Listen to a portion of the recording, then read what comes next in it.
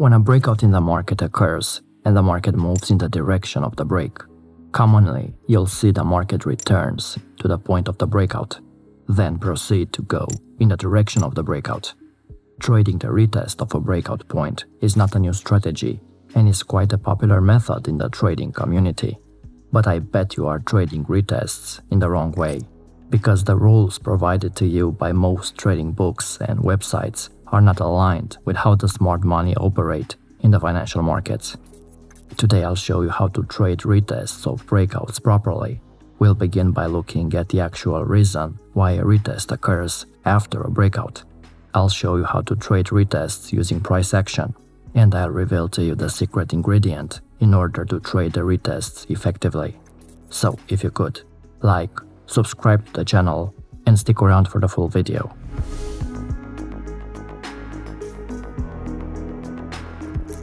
A retest at a breakout level means the market breaks a high or a low, returns to the breakout point, and moves back in the direction of which the breakout occurred.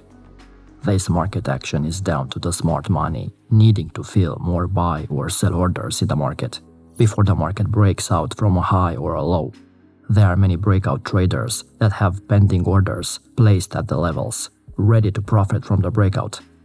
When the breakout finally comes, their orders are filled.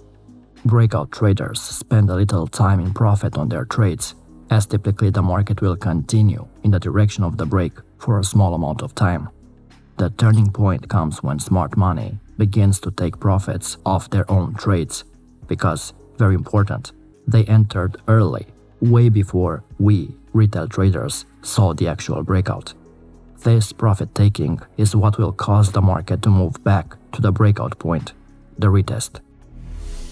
If you are the breakout trader, you will watch your profits steadily decrease as the market gets closer and closer to the breakout point, where you had your trade placed. So seeing your profit get smaller and smaller, you will most likely get scared of potentially coming out of the trade with no profit at all. So you will close your trade while there is still a small amount of profit left. Different traders will decide to close their trades at different times. The closer the market gets to the breakout point, the higher the number of breakout traders who will be closing their trades. And when the breakout traders close their trades, opposite orders will be put into the market, which the smart money will use to get more buy or sell positions placed in the market.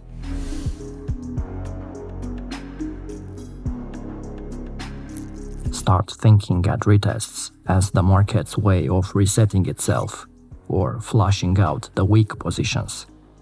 The term weak position refers to any group of traders, usually retail, who are not comfortable holding a position through the increased volatility for the opportunity to make larger gains. These are usually the traders who are very risk-averse and therefore get stopped out prematurely before a larger move ever gets going. Of course, there are also those who trade the lower timeframes and therefore aren't looking for the larger opportunity. These traders are happy to take their profits early and often. This area on the chart is the point where breakout traders will have pending orders to sell placed in anticipation of the market breaking out. You can see how the market continues to advance lower after the breakout has took place. Smart money begins their profit-taking after the breakout occurs, and the market begins to rise back to the breakout point, causing a retest. Now, beside breakout traders, there are also reactive traders in the market who would have placed sell trades after the candle which caused the breakout. These traders will also add a significant number of orders in the market, which the banks will use to fill more orders when their profit-taking pushes the market higher.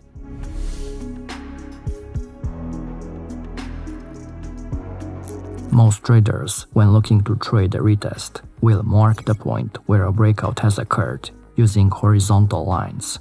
And this is one of the reasons why you fail at trading retests. A far better way of marking the points is using areas. By marking the breakout point as an area instead of a line, you give yourself the benefit of not having to guess the breakout point. If there are several highs, for example, and you mark the level using a line, then you won't be able to know which highs the market is going to return to. By having a zone, you can cover multiple highs and include them in your total risk when trading the retest. In this example, you can see there are two highs which breakout traders could have used to enter long trades. In real time, you wouldn't know which one of these highs the market is going to retest. If you mark an area including both highs, then you are able to remove some discretion from your decision-making process and also give yourself a point where you know the trade is likely to be wrong.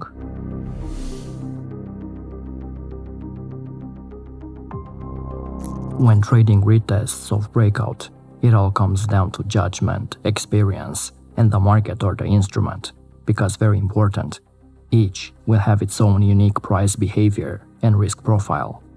Also, there needs to be a clearly visible gap in terms of the closing price of the candle, which finally breaches the support or resistance level.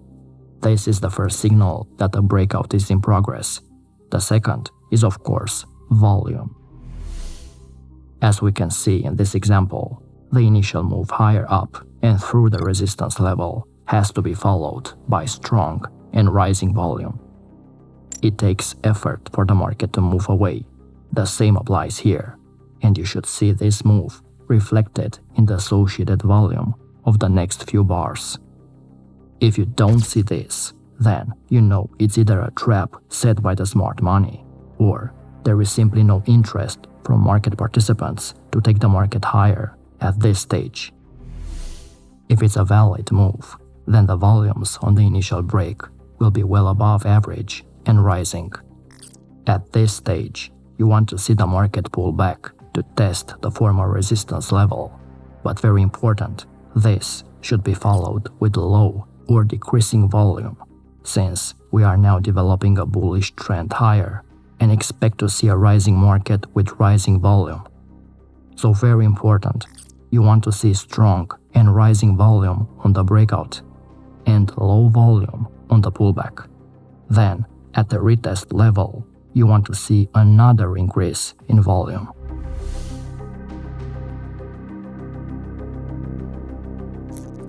Exactly the same principles apply when the breakout is into a bearish move. Once again, it makes no difference whether this is a continuation of a bearish trend or a reversal from bullish to bearish. The only difference is that this time we are breaking through the support of price congestion. As before, this breakout should be clean and well developed, and followed by a well above average volume to reflect the effort required to break away.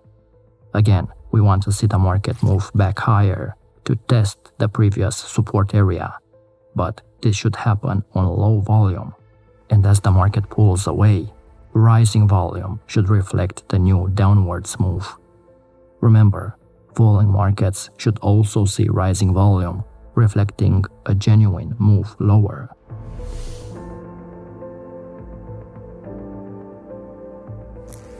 It isn't enough to simply see the market touch a broken level as a new support or resistance. And if you think about it, that doesn't actually qualify as a retest. When the market revisits a level after breaking it, we want to see some sort of confirmation that the previous support level turned into resistance, and vice versa, a previous resistance level turned into support. My preferred method to enter into trades at the retest of a breakout level is by using price action, more specifically using candlestick patterns such as engulfing candles or pin bars.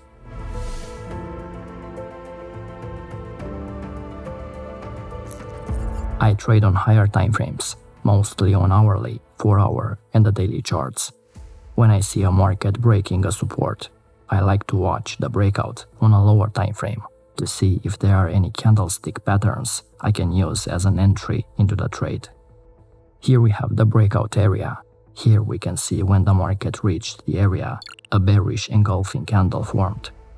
Volume confirmed the move, high volume on the breakout, and low volume during the pullback. Seeing the engulfing candle at the retest with volume confirmation, you could have entered into a short trade with your stop above the high of the breakout zone. Now, you could also decide to put your stop above the high of the engulfing bar. But be careful, if you use the signal candle to place your stops, you'll tend to find you'll unnecessarily lose money, because if the market breaks the high of the engulfing bar and you take the loss, and then the market moves deeper into the zone before reversing again, then you have basically taken a loss, which could have been avoided if you would just put your stop at the high of the zone in the first place.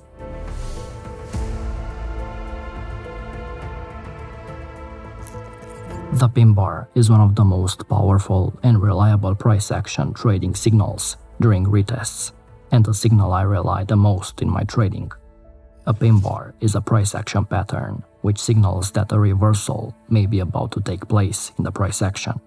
Trading pin bar signals with support and resistance and volume confirmation is perhaps one of the most effective ways to trade. The very best pin bars stick out at the retest level. The bigger the rejection and the bigger the pin bar, the more powerful the signal. A high probability pin bar at the retest level needs to have the wick sticking out from all other candles and above average volume to confirm an active participation in the retest. Whether you are trading a key horizontal level, a wedge pattern, or a channel, it's important to always wait for a retest of the broken level. This involves waiting for the retest, analyzing the volume during the breakout and during the pullback period, as well as confirming price action before putting any capital at risk. You will be tempted to enter right after the breakout, and many times you won't get a chance of a retest. And you have to accept that you will miss many moves by being somewhat conservative. But remember, by waiting for a retest, you are essentially waiting for any weak positions to exit the market before placing a position. This is a stronger foundation from which you buy or sell, which leads to a higher probability of a successful outcome.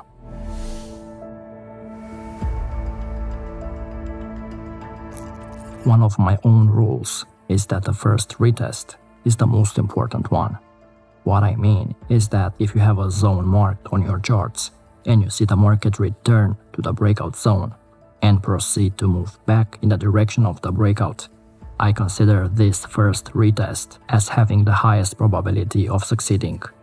One of the primary concepts of order flow analysis is the idea that when a technical level has been hit once, its significance in the market decreases dramatically, and the chances of the market reacting to the level in the same way again is low. You may not agree with this, but here's how I view the situation. In a breakout retest scenario, if the price returns to the breakout zone once again after already being touched, the breakout traders who went long on the breakout will not be in their trades anymore.